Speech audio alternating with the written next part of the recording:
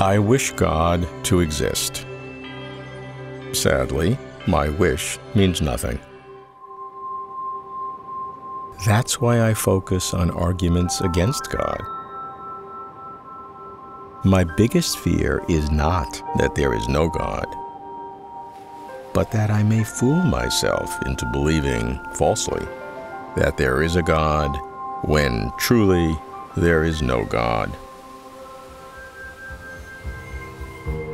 That's why I must explore with all courage and honesty the strong views of those who conclude that God does not exist. What are the arguments against God? I'm Robert Lawrence Kuhn, and Closer to Truth is my journey to find out.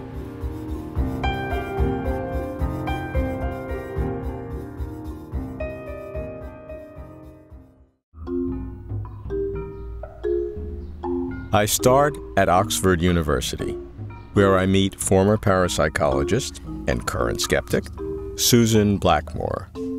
At one time, Sue was trying to prove the existence of realities beyond the physical.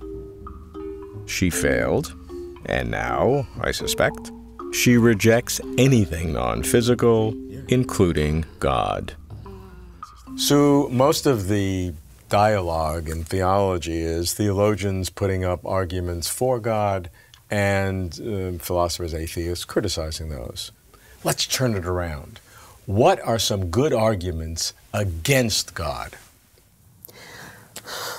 The most convincing to me is that we don't need him, her, or it argument. I mean, what's he supposed to do? One thing he's supposed to do is create us in his image.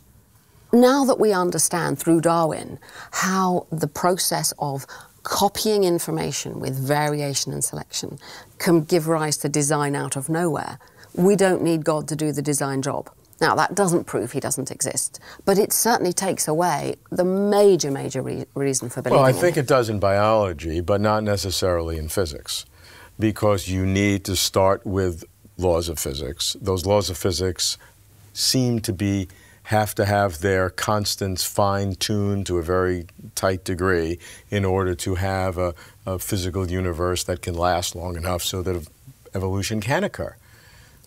But I'd say two things to that. One, it doesn't help to posit a God. I mean, when you take God back that far, you've lost all the things that many people believe in a personal God and you know, intervening in human lives. We're talking about setting up the universe in the first place sort of God. So that's not what most people mean. Now, that sort of God, yes, maybe. There are some scientists who say, well, what I mean by God is just the rules of the universe. Well, that's not, you know... That's cheating. That's kind of cheating, isn't it? Yeah. Fine. But if you mean, why is there something rather than nothing sort of God, and why these constants, there are lots of other possibilities. It's possible that science will find that actually these are the only constants there can be. Mm-hmm. It's possible that it will find there are multiple universes in which they all, in some form or another, exist. Right. We just happen to, obviously, we wouldn't be here talking if we weren't in a universe that had those. The physicist God, if you like, the setting up the universe God, doesn't have any implications for heaven and hell and life after death and punishment and caring about who's good and who's evil. It doesn't really relate at all. Well, what are some of those other issues? What are some of the traditional things that you grew up with in a religious background that you can now look back upon and say that you don't have anything to do with? God's so nasty. That doesn't prove he doesn't exist, of course, but, you know, the inconsistencies and incompatibilities in what people believe just strike me as bizarre. I mean, God is supposed to be wonderful and loving and caring. So is Allah supposed to be, you know, all-merciful. And yet their books, supposedly coming from them, either directly or indirectly, are full of go and kill the infidel, burn people in hell if they don't, you know, do the right thing. So people believe these nasty and incompatible things. Is that an argument against it? Well, it certainly weakens the idea. If people could come up with a consistent idea of God that had a definite purpose to fulfill, that would be much more powerful than this mess of a nasty creature that they seem to want to believe in. What about the diversity of religions? Is that an argument against the validity of any of them? Yes, I think it is. When you learn about lots of different faiths, it's obvious that they can't all be true, and that if you want to believe in one, you've got to choose it for some reason, like, you know, I like the gods they come up with, or I like the places they worship, or something like that. So I do think the inconsistency is an important argument against. Some would point to the commonality among these religions, that they all have a sense of the mystical, or they all have a consciousness, or a non-physical consciousness, and that each one is looking at the truth in a different way. Right. Right deep down in the core of most religions, I think, are some deep and important truths. They are so overlaid with all the memes of worship and ridiculous ideas about this and that. But deep down in there are some critical things which actually are rather hard for humans to accept, which is, I think, why they build up this superstructure of gods and everything. A classic mystical experience is usually of the form of, in some sense, my normal self has dissolved. I am no more separate from the universe. Everything is all interconnected, and I just am it. Somehow I am the universe, and it is me, and everything is fine. Now, this is a common human experience. I mean, it's not frequent, but you know, it runs through history, through different cultures. Deep in the heart, we are capable of seeing that our little selves are not important, and letting go and becoming one with the universe. That doesn't require God. It doesn't require anything else. It doesn't require other dimensions, or spirits, or souls, or life after death, or any of that stuff. So I do think there are truths at the heart of a religion, but they're so simple. They're nothing to do with all that religious claptrap. And indeed. Sue argues that the traditional God has no use and is not much good. Personal experiences are real, she says, but they have nothing to do with God. For much of this, I go with Sue, but I see her target more human religion than an ultimate God. I want a tough, aggressive atheist who's also a physical scientist. Happily, I need not go far. To the library at Lincoln College, where I meet Peter Atkins, one of the world's leading chemists. I can think of no atheist more incisive than Peter. Peter, what are the affirmative arguments against the existence of God? You know, in a sense, I think I'd quite like there to be a God, especially if it was a benevolent one, not the one of the Old Testament. That would be rather grim. In order to believe that there is a God, I would need evidence. And I see no evidence. I see evidence of no kind whatsoever. I don't think that sentiment is evidence. That's this, what people call a variety of synonyms of faith, revelation, you know, all that sort of thing. These are just quirks of the brain that have been often impressed upon it by family or cultural milieu. So why should I believe, in the absence of evidence, in the existence of this entity? Scientists who are theists would point to the existence of physical law, then the constants that are embedded in those laws that seem to fine-tune the universe. As to the constants, I mean, this is a perennial problem. Why does this universe seem to be so perfectly tuned for our existence? I suppose you could turn that on your head, actually. It seems to be much better tuned for the existence of rock than it does for people. but maybe, you know, God had a thing about rock and wanted a lot of it around. But it's certainly the case that the charge of the electron, the fine structure constant, and all those things seem to be perfectly poised to our advantage. But this is an open question. We don't know the answer. There are two broad types of answer that might be forthcoming. One is that the universe could come into existence only with those particular fundamental constants. And it's just luck that they led to people like us. And the other possibility, of course, is the many universe. I have to say that rather carefully, where it could be that this universe is only one of an infinite number of others. And they all splatter into existence with different values of the fundamental constants.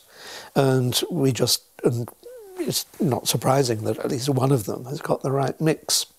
You don't need an architect to design the universe if you have that kind of splatter effect of universes.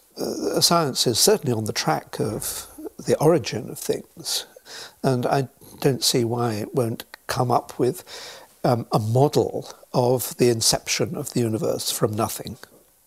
And that will show that the fundamental constants must have had the right values, or alternatively that there's trillions and trillions and trillions of universes. Science is still on the track of discovery, and I certainly can't say, and it will be the case that we will not find the finger of God. But there's no evidence yet that we will have to invoke that finger.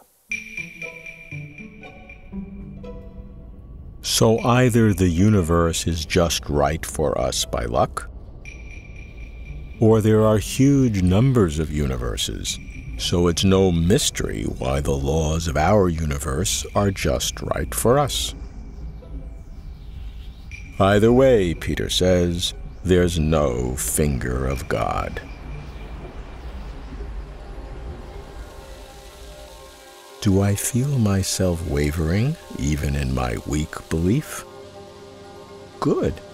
I want to be steeled with arguments for atheism, when assaulted again with arguments for theism.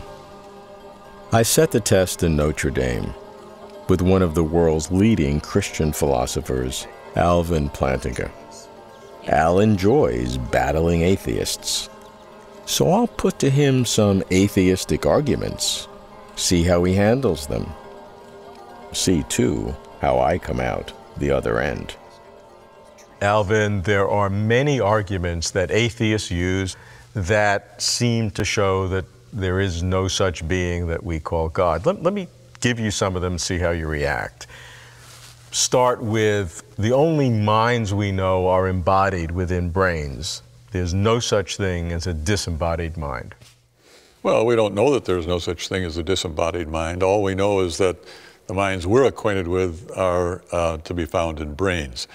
That's not a very strong argument, it seems to me. I mean, the only people we are acquainted with, the only rational creatures we're acquainted with are on Earth. Should we think there aren't any anywhere else? I mean, this is not much of an argument.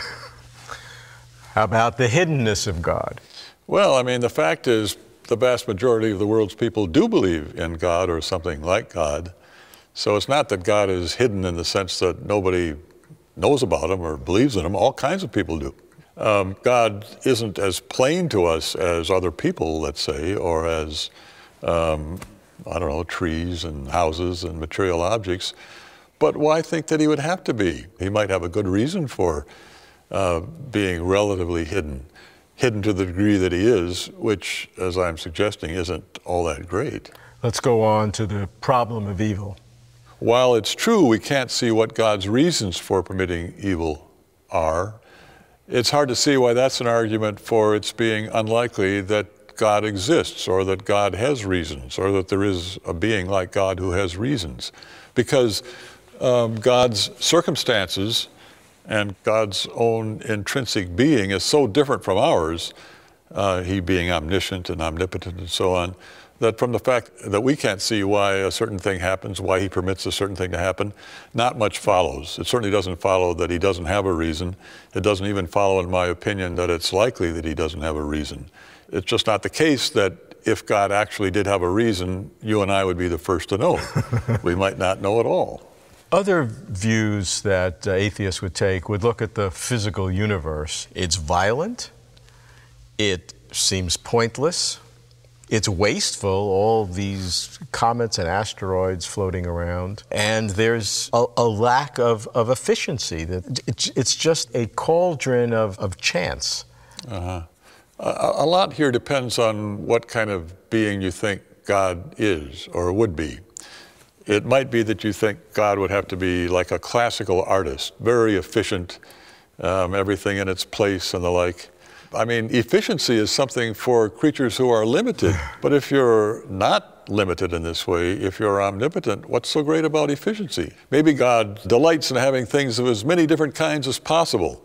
I mean, the main point here is that all of these arguments of that sort all presume that the arguer knows what God would like, or what God would want to be the case, what God would think, what God is aiming at in these conditions. There's no reason to think that we know those things. Other arguments then bring anthropology or psychology into it, wish fulfillment, or just the development of group coherence that explains the need for God. Right. Now, wish fulfillment, I think that's more serious in a way. We find ourselves in this world where nature demands from us suffering and pain and anxiety, and in the end she demands our death. And if we looked this situation full in the face, we would fall into despair and into depression, apathy. We probably wouldn't be able to function at all.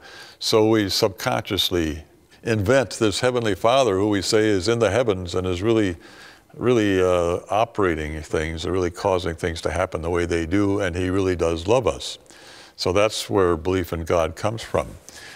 If in fact there is such a person as God, then belief in God will in fact have warrant. That is, it will in fact come from a source with positive epistemic status, because He would create us in such a way that we would be able to know about Him. He would want us to know about Him. He would create, according to theism, He has created us in His image.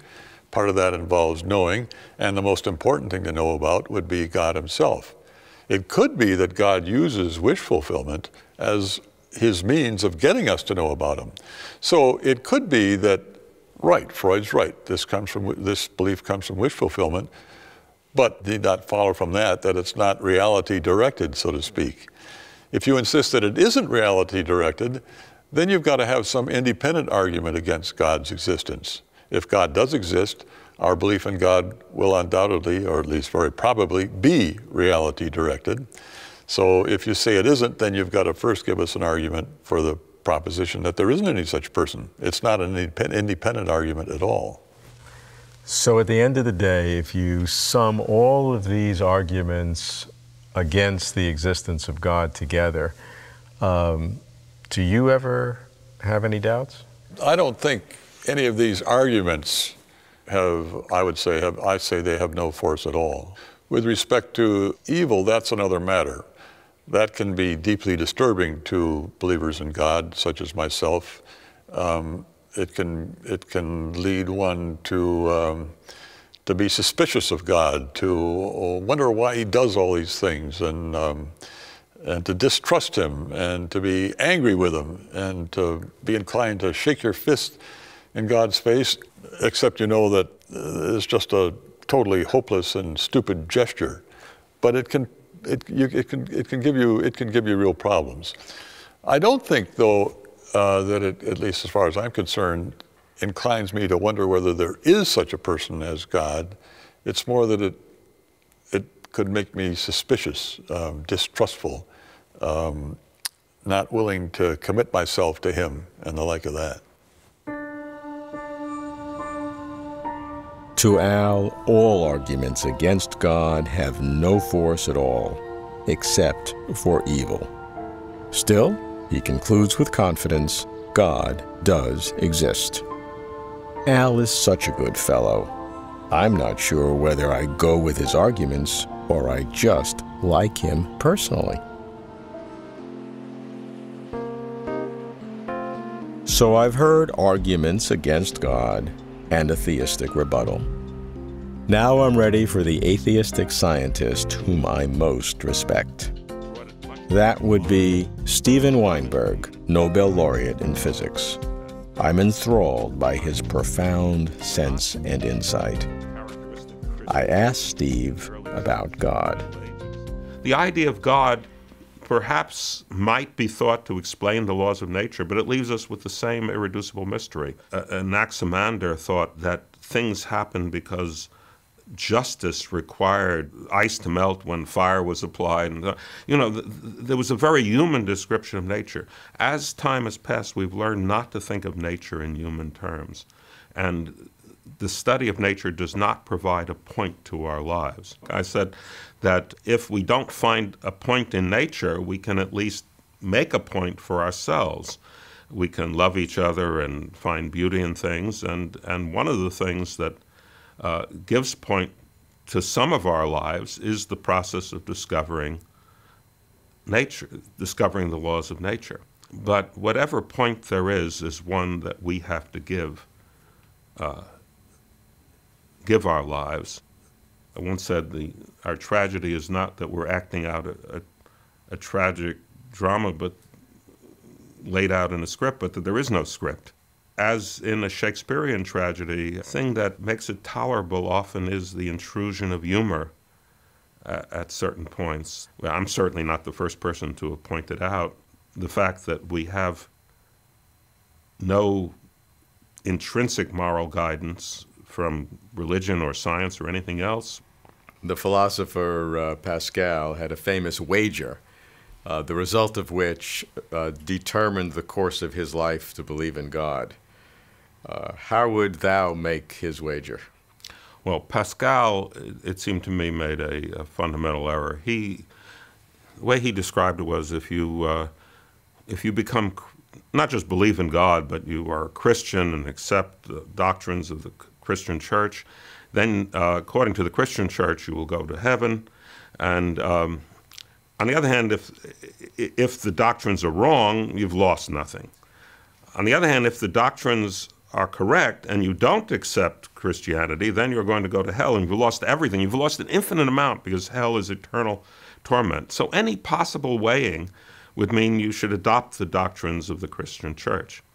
I think the fundamental fallacy, there's an obvious one, which is, can you really decide what you're going to believe?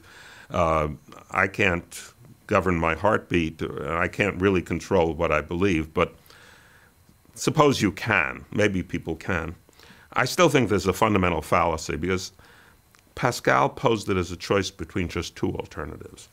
There's either Christianity or disbelief.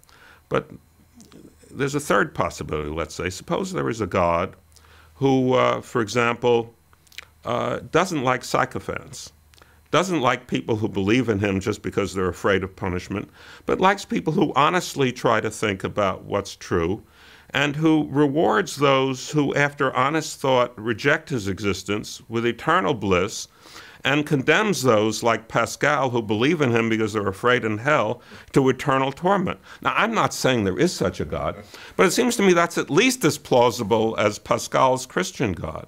And if that God exists, then Pascal is wagering on the wrong side. And you're doing pretty well. And I'm doing pretty well.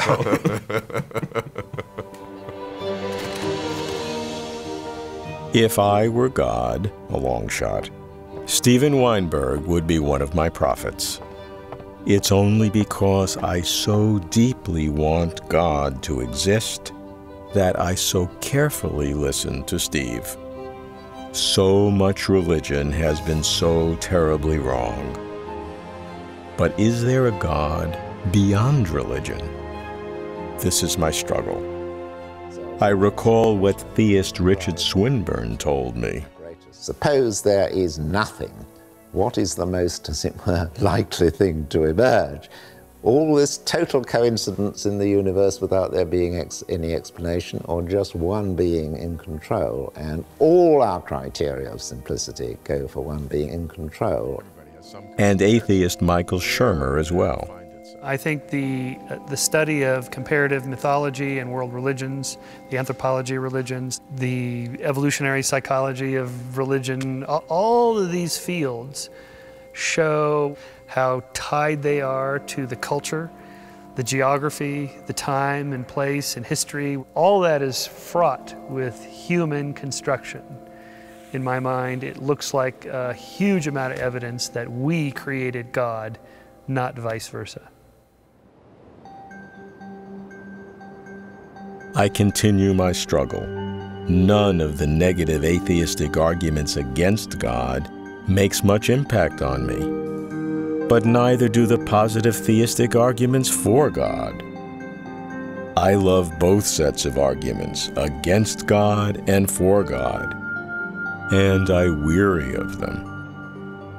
After all, if God is all-powerful, all-knowing, and all-present, how could I hope to understand such an unimaginable, awesome being?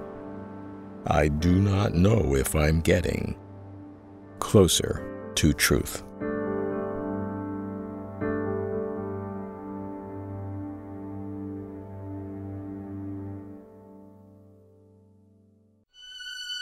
For complete interviews and for further information, please visit closertotruth.com.